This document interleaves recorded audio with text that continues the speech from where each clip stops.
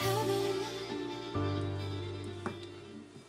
everyone, Dillogic here, and today I'll be teaching you guys how to make album art cover in KLWP. So let's get started. First, open custom, and we're gonna make a new preset, new, and let's add in an image, move it to the center. Let's go back one, and now once we click the image, we'll click over here on the checkbox and click on the calculator over here and tap the image again. See, now we can add some custom code to our image. So we'll click on MI, scroll down, and choose album art cover and click checkmark. And here we are.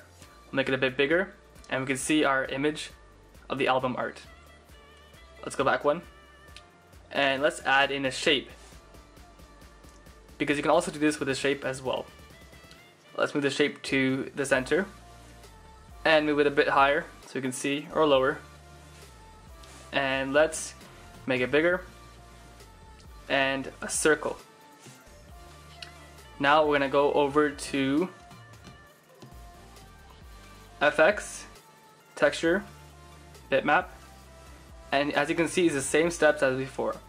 Click on the checkbox, click on calculator, tap on it again, music, scroll down, and album art cover, and click save.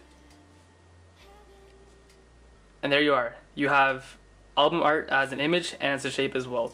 This allows for more customizability. Thank you for watching, and goodbye.